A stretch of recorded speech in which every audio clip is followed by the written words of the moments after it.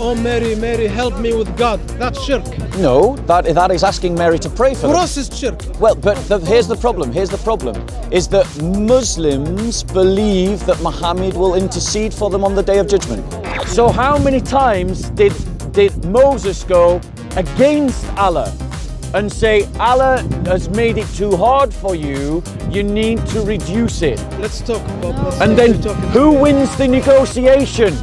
Don't bring anybody else. It's between you and God. So let's have a look at that. So when you call Allah, yeah, don't mention Muhammad, Isa, Maryam. But don't mention anybody. But don't you do that in the Shahada?